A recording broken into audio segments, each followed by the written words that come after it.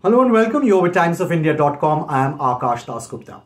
Now, in this video today, I'm going to try and explain to you exactly how the new impact player rule in IPL is going to work. It's a rule that has been instituted and will start now from IPL 2023, which is the 16th edition of the Indian Premier League. It was a rule that was announced by the BCCI in December last year, just ahead of the last player auction, which was held on the 23rd of December. It's a rule which will see substitute players come onto the field to both bat and bowl. The idea really is to emulate other sports like football, basketball, etc., where substitutions are allowed and substitute players come onto the field or the court of play to do their thing. Now, how is it going to work in the IPL? There are a number of questions that the fans still seem to have in their minds where some confusion still reigns, and I'm going to try and answer some of those questions in this video today. First up, how do the teams select the impact player? Now, it's very simple. When the two captains come for the toss along with their starting 11s, they will also have a list of 4 substitute players, and the impact player will have to be one player from that list of 4 subs that both teams would have drawn up. Another question that is being asked by some fans now is, does the impact player always have to be an Indian player? Well, the answer to that really is no, but it depends on how many foreign players the two teams have chosen to name in their starting 11s. Now, hypothetically, say there's a Mumbai Indians against KKR match that's going on, and say Mumbai have named 4 foreign players in their playing 11. Then they can only name an Indian player as an impact player. However, on the other hand, say KKR have named either 3 or fewer foreign players in their playing 11, then they are allowed to bring in a foreign player as an impact player in that match. The idea, of course, is to make sure that at no given point in time are there more than 4 foreign players in the playing 11. It is a rule that has remained constant from the very beginning of IPL, and they want to keep that rule in place. Of course, whoever the impact player is, once again, will have to be chosen from the list of 4 substitutes that are named at the toss along with the starting 11. Now, another question that we are hearing quite often these days is, when can the impact players be brought in by the teams? Now, the answer to that is that the teams can either bring in their impact player right at the start of the innings. The impact player can also be brought in at the end of an over, or when a wicket has fallen, or when a batter retires to make way for the impact player.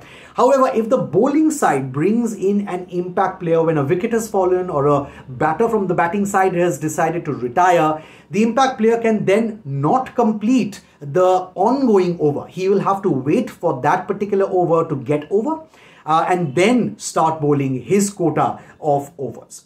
Another question that we are hearing from our readers and our viewers quite often is, can a player replaced by the impact player play any role afterwards in the match? And the answer to that is no. Once a player has been replaced, then the replaced player can't step onto the playing field, not even as a substitute fielder. Here's another question that we are hearing quite often these days. How will IPL ensure that there are only 11 batters per team when an extra player, that is the impact player, can come in and bat? Well, the answer to that is very simple. It's logical, really. Whenever the batting side, say, calls in an impact player to come in and bat after a batter has been dismissed, or he and the team management have chosen for him to retire, then one player from the team, presumably a bowler, will not be allowed to bat. The idea is very simple. So there are only 11 batsmen who bat per innings per team. Here's another question that we are hearing. Can an impact player brought in by the bowling side bowl 4 overs? The answer to that is yes. Regardless of how many overs a player who has been replaced by the impact player has bowled, the impact player can come in and be allowed to bowl his full quota of 4 overs. What this really means is that the teams can now really strategize very cleverly.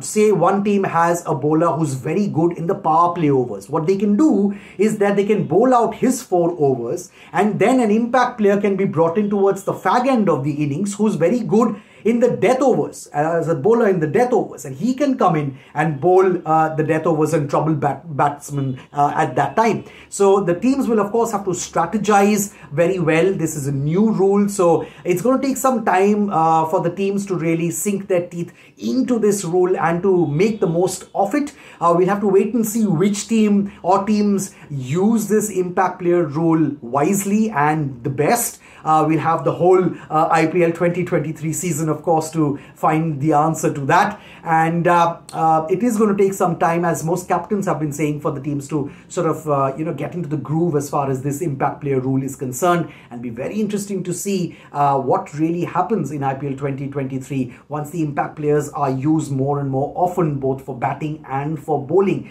But regardless of which team uses the impact player best, I can safely say that it is going to perhaps make the matches much more exciting. At least it has the potential to do so, because what this will do is it will take the match right down to the last ball in the last over of the game, pretty much in every match, because an impact player can come in at any given point in time, to make an impact on the match.